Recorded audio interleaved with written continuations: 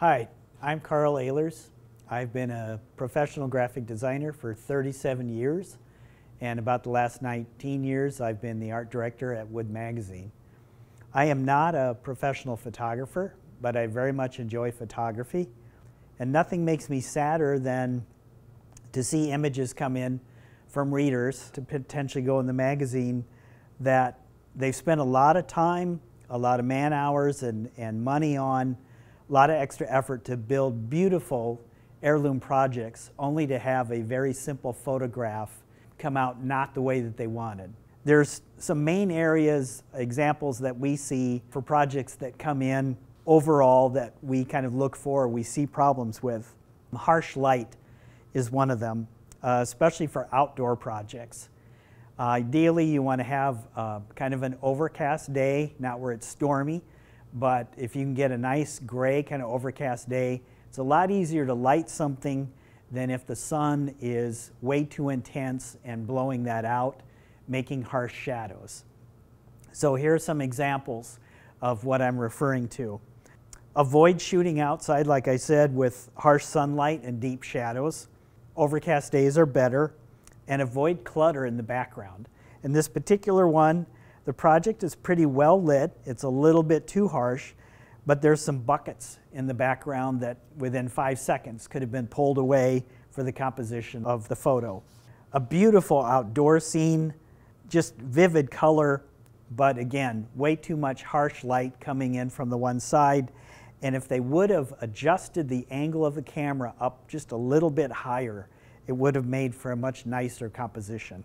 Very simple things to do. A nice garden gate, but again, too harsh of light, which caused some very dark shadows, which actually hide some of the insets and the detail in the gate. One that could have been, by just controlling the shadows and maybe not cropping it so tight, could have been a much nicer shot. I love the composition on this one, father and son with matching workbenches that they built together. The problem is that this direct sunlight overhead is virtually washing the benches out. And it's also making a very harsh contrast on both of their faces. So a beautiful composition, just staged perfectly with the angles of the projects, is just kind of lessened by the harsh lighting conditions. Cropping is another factor. I've seen so many times where beautiful projects, for one reason or another, have one of the corners cropped off. Here this gentleman built this beautiful oversized Adirondack chair, and about a third of the chair on the bottom is cropped out. Here's a music stand with a lot of detail. It's got insets in it, but the focus is not very good. And actually two sides, the one side of the project and the bottom of the project, are cropped off. Again, could have been easily solved. Here's a beautiful display cabinet that obviously took a lot of man hours to build. And again, as simple as it sounds, the bottom of the project is cropped off. Another area beyond lighting and cropping is clearing the clutter out around a project. Now, sometimes you might not be able to shoot this on a sweep or on like a garage floor where it's got a clean background around it. But especially if you have it in a setting in your home and you want a nice photo of it, take a little bit of extra time to kind of clean things up around it. This particular project, there's a dead plant in the background, some shoes, and some other things on a bench that taking just 5 extra minutes to review the photo and take those things out would have made for a much better shot. This particular one is a very nice rustic bench. The problem is that the shape of the bench and the shape of the bed footboard are too close together. So you can't tell where one project starts and the other one stops. They both meld together. And I'm sure that wasn't the intention. Here's a beautiful, large rocking motorcycle, which they decided to put on a card table that they use for painting on top of a piece of plywood. It could have been much nicer. They've got great lighting, they've got a great angle, but there's so much clutter in it that it takes away from the overall project. Here's a beautiful cabinet with mirrors on the front, but they didn't take the extra time to shoo their cat out of the photo. So not only do you see the cat in the foreground, you see it in the reflection of the mirror as well. So your eye tends to be distracted from the project and onto those little things that are in the way. Again, we all love our pets, but here is one where they took the time to put a rug down in their shop, but their beautiful German Shepherd is laying right under the desk. And that's really what your eye is going to, not the beauty of the desk, but all the other things that are going on around it. Here's a beautiful cross that had some intricate carving that was done as part of the cross, but the amount of clutter and detail that's in the glass cabinet behind it distracts from the clean shape of the cross itself. A beautiful coffee table, but the pattern of the table and the pattern of the rug are so similar that you're not able to break the parts of this beautiful raised top table away from the carpet below it. The colors are the same, the beautiful grain of the table and the figure is lost because of the color of the carpet. And here is a Maloof-inspired rocker that they put out in their garage and took the time to put some carpet down behind it. The problem is it's way too dark and the focus is way off. So again, everybody being familiar with that type of rocker, it just doesn't stand out, I'm sure, the way they wanted to in this photo. A gentleman built a beautiful, beautiful coffin for a friend of his. And it wasn't just a simple pine box. It was a very beautiful coffin with lining on the inside and everything, and I'm sure it wasn't delivered until the time that this person passed away. The thing that totally wrecks the photo is the fact they didn't realize there's a box right in the background, you can read it clear as day, embalming fluid on the box. And so what should have been a tribute kind of photo, unless somebody really knows how to do a lot of Photoshop, just kind of diminishes the beauty of that photo. I'm going to assume that many of you that have a digital camera know the settings on your camera and how to use that camera. What I'm wanting to do is to show you in different categories some low cost or no cost things that you can do using your phone that you can end up taking beautiful projects and turning those into nice photos that you're proud to share with other people. The areas that I want to cover would be basic settings on your phone, tripods, lighting, different types of lighting that is, and then different methods of lighting, backdrops, and then just some little tips we have for angles and details. Settings. Now, I realize that different smartphones and different ages of smartphones have different settings. The first thing you want to do is go to Settings. It looks like a little gear icon on most phones. And then you want to go to Camera, go to Formats, and you want to pick the highest efficiency format that you have, the best resolution that you can get. You can always go back later and change it if you need something of lesser quality for social media. But if you want to have the best photo that you can get from your phone, you have to use the best efficiency settings for it. Also, go to Composition, and many of these phones have what's called a grid you can put on, and that's just a little guide that comes over your image. It's going to help you square it up a little bit so it's not running downhill or tilting backward. And find the highest dynamic range that you can, and also in that range you have an option of not only taking the high dynamic image but also what they would call a normal photo. So you'd have a choice of using both. But that's going to give you the most options in being able to edit your photo even on your phone without any additional software after you've taken that image. Tripods. Any professional photographer is going to tell you, even taking your own photos, the best thing you can do for yourself is to get a tripod of some kind. We're all getting a little bit older, and not to say that we're shaky by any means, but even myself, sometimes when you want to get that perfect shot, it could be wind. If you're shooting outside, it could be a number of things. You want to make sure that you have at least some type of tripod. And you don't have to spend a lot of money. I'll show you some examples. Some things that you have lying around the house, as simple as they sound. As you can see, this is a toilet paper roll. All you have to do is cut some slots in it. It will work for like a small desktop if you're shooting smaller projects. If you need more height, you can step up to a paper towel roll. And if you really want one that's going to stand up off the floor, this is a roll from a gift wrap roll that, again, same thing. You're just cutting slots into it to fit your phone, and they hold them pretty good, but you're able to take them out pretty easy as well. Again, another no cost, and you can vary the height on it depending on what you need, is plastic pop bottle. You're just trimming the top off. You're cutting slots in it. And the thing that I like is based on kind of the ribs that they have on the side, you can very quickly, without even measuring, you can even those up across from each other as far as angle. The large one's got enough width to it that you don't have to worry about the stability on it. It holds it in there very well for you. But some of the smaller ones, you can use rice, you can use sand, and the other thing that everybody has laying around their shop, you could use old mismatched hardware, screws, anything that you've got that, I think everybody's got like a ball jar that has a collection of those things in it. You can use those for weight to give it a little more stability if you're unsure about it. Another thing that you can use in a pinch, and everybody's got a bunch of these, I'm sure, in their shop, you can use a clamp.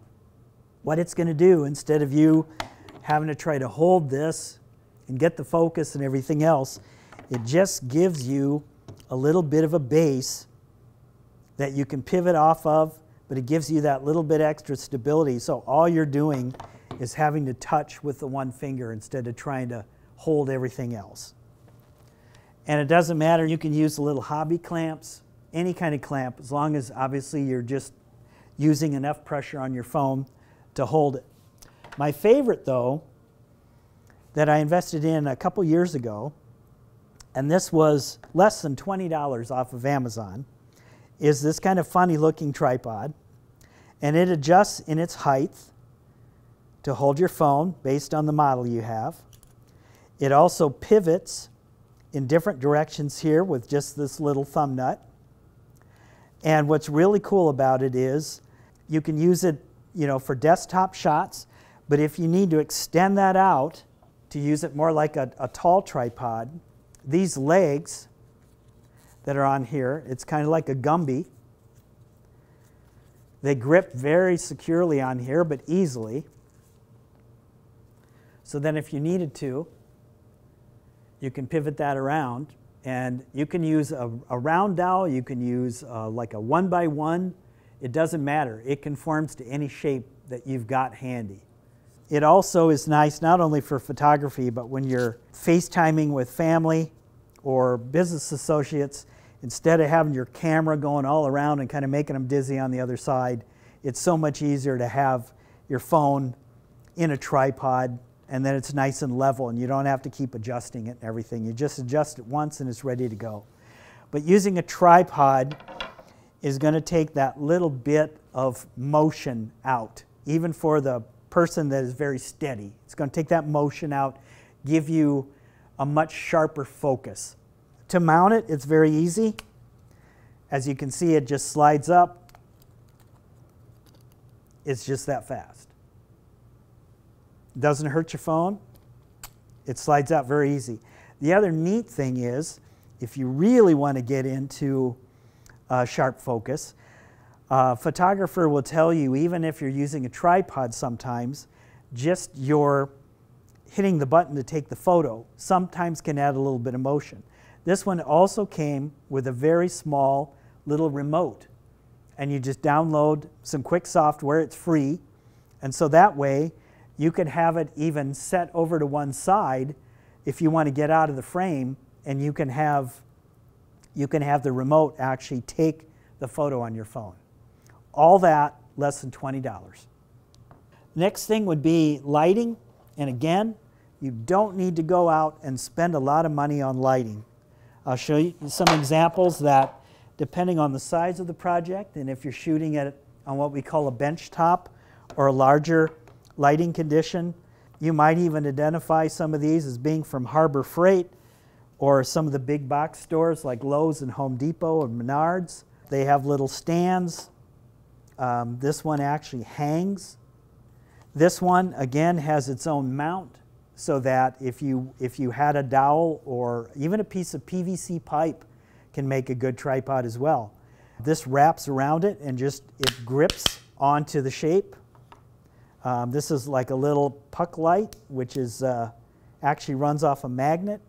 Those are kind of the basic ones, what I call the low-cost ones. What you might want to do also is, because different lights put out different kind of color of light, you might want to get, if they're low cost, get a couple of them so that you can use them together in tandem and you'll have the same light throughout your shot.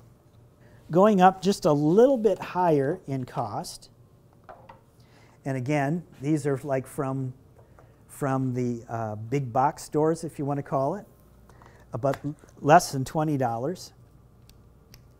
These put out just a little bit more light, and they're nice because you can pivot them. The thing I like about these versus the old halogen work lights is these don't heat up. They stay cool.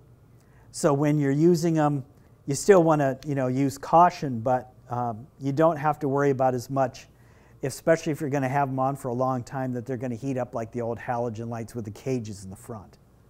Now, some of the tool manufacturers have come out, I'm sure you've seen, with work lights. This is one with Ryobi, and it runs off of a cord. It also runs off a battery you'd use in your Ryobi tools. The thing that I like about this light, now this is a little pricier, this is about $130 is what I saw that it retails for. But the nice part about it, and you start it just by pressing on the top, not only does it have a dimmer on it, but the thing that I like about it the most is you can control the color of the light. Now, old shop lights that you're going to have in your ceiling, you might not see it when you're in the room, but your phone and any camera is going to pick up a yellow cast that's going to fall over everything. So it's going to change the color of your wood tones in your project. It's going to change the color of everything, as a matter of fact. This lets you play with the color of the light. So you can see here it's a very warm light, but just simply by turning the same knob that turns it on and off, I can go from a very warm, almost yellow light to a very cool blue light. Just that easy. And again, that dimmer on there is a very nice feature as well. Now, I don't know how much this retails for. I didn't have a chance to check. This is a work light from Rigid, and you can fold it open or close it, so it's actually giving you quite a number of options as far as directional light. It's got a little base, and again, it runs off of its own battery that works with all, a variety of Rigid tools. It also comes with, if you want to spend that much, it comes with a larger tripod, which goes up quite a number of feet. So that's different types of lighting, from very low cost to spending a little bit more. But what's nice is these double as work lights in your shop. And I don't know too many people that would say that they've ever had more than enough lighting that they could ever need. It's kind of like with clamps as well. Again, if you're shooting, depending on what type of project you're shooting, I want to show you really quick what we do for what we call benchtop or small projects, like jewelry boxes, maybe some turnings you've done. You've already got the clamps in your shop and your bench, and it's very easy to set up a little, what we call a benchtop sweep. This takes a matter of minutes. And all you need for that is a piece of what you call like kitchen counter laminate. You can get it again at the big box stores.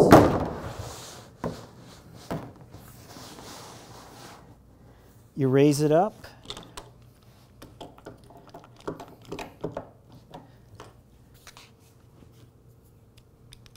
clamp it in place.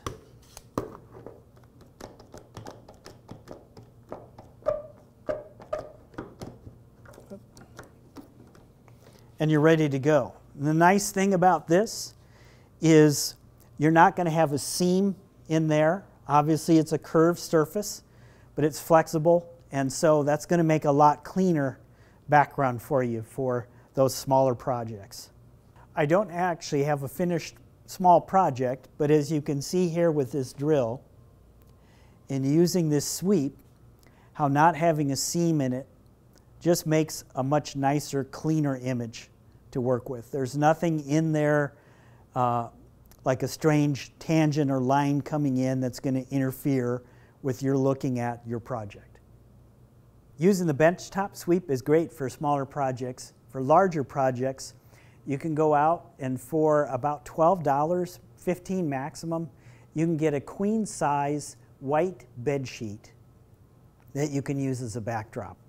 And again, what you want to have is where the bed sheet meets the floor, you want to kind of bring it out. So again, instead of having a hard line across the bottom of the floor, you want to kind of get a little curve in there if you can by pulling it forward and weighting it down with something in the front. Doesn't take a lot to do that. And also, if you don't know how to iron yourself, ask somebody that does know how to iron. Please make sure before you use it and when you reuse it, you'll want to have it laundered and have somebody just run an iron over it quick to take all those wrinkles out of it. Because even the best sweep, if you have too many lines going on in the background, distinct lines, again, it kind of defeats the purpose and takes away from the project emphasis. So we talked about lighting. I want to talk a little bit about how you need to light things with those lights. Always use indirect light. You never want to have light showing on it. That's where you're going to get glare marks and you're going to get uneven lighting by showing lights directly on the project. You want to actually bounce lights off of other things. Now our professional photographers bounce things off of ceilings, but we've got a ceiling that is equipped to be able to do that. If you're in your garage or in your home, obviously you're not going to be able to do that. But there is a way with using those smaller lights and just a little bit of added feature, you can easily bounce light off of things. Now this is, again, very low cost. This is foam board, and you can find foam board in any educational section in office supply stores. You can find it in Target. One sheet of this, which is 20 by 28 inches, is less than $3 a sheet. So I would encourage you not only to get single sheets, but also by taping up 2 sheets, you can get a nice angled piece that in bouncing light off of, you can control that angle. So you have something to play with. You don't have to hold it up while you're looking at adjusting your lighting and things. So you can do that at one time. What's nice is having another single sheet is that, and I'll show you this in a second, you can bounce light not only off of this sheet, but you can also bounce light off of this one, and you can adjust it then for as much lighting or shadow that you want to have or take away from it. You might also want to, and the same price, you might want to get a black one. Now, that's the old physics that we learned in school, is that white reflects light and black absorbs it. So you would use the black. If you want to tone down a little bit of lighting, you'd use the black instead of the white. But they're very simple to use. They're very light, and I mean, they store away pretty easy. So let's envision that this is our project, and I particularly chose this darker drill to show you some of the lighting effects. And we'll put in one of these that is kind of a mid-range light and how you would use that. As we mentioned before, you never want to show direct light on your project. You want to bounce it, and that's where these white cards come in handy. And also having the light where you can direct the light, so you can open or close. And positioning between the two of them, you can get highlights on things that are still kind of soft. They're not harsh. You can really change the amount of shadow that you want on something. But again, everything is in clear lighting, showing all the details. I chose a black or a darker drill for this just to show you how you can get all this detail in here without overpowering everything with strong light. And it's just a matter of playing around with positions. Again, you can't make a mistake on this. It's what you prefer to see in that image and highlight in that image. And if you need to, as I said, you can have another white card with another light if you need to bounce in some more from the other side. You've got endless options. If you want to tone it down, you can use the black card. So very simple to work with. But you'll be so much happier with the quality of the images with just having that light bounced in there instead of this harsh light that's coming in directly on it. It's overpowering some of the shape. This lets you get everything in, and you can literally control the amount of light a lot easier than just having some glaring light on the front of the project. So you can see also in using another white card and bouncing some of that light, again, you're adding some subtlety in there and positioning kind of both. It's going to help open some of those darker areas. And it's just a matter of playing with different angles. It's not hard to do. So that's basic. Again, low cost, no cost lighting. That makes a big difference. Last thing that I want to touch on are kind of what we call some of the details. If you've built a beautiful project and it's got many times like beautiful figure in it, take a look around your project. Not to say that it's got one bad side versus another, but you might have a little bit of more of a dramatic figure on one side versus the other. And so you might want to take advantage of that when you're taking the final image, if you want to call it. Also, look at angles. Many times what we do at Wood is we'll take something from a higher angle and we'll take something from a lower angle off from different sides instead of just shooting it straight on. We'll try to get one side and then the front together, and also shoot details of little things. It might be hardware. It might be a variety of things that you want to have stand out. Maybe it's the dovetails in the drawers that you built. Those can be little sidebar photos to go with your main photo. The best thing is that all these photos you're taking are free. You can take an endless amount. Any professional photographer is going to tell you for every 20 shots they take, they might have one that they're really happy with. But you can get rid of them off your phone just that fast. If you don't quite like something, just delete it, move on, and with just a little bit of practice and patience and experimenting with things, you're finally going to get the photos that are going to match up to the quality of the project that you built.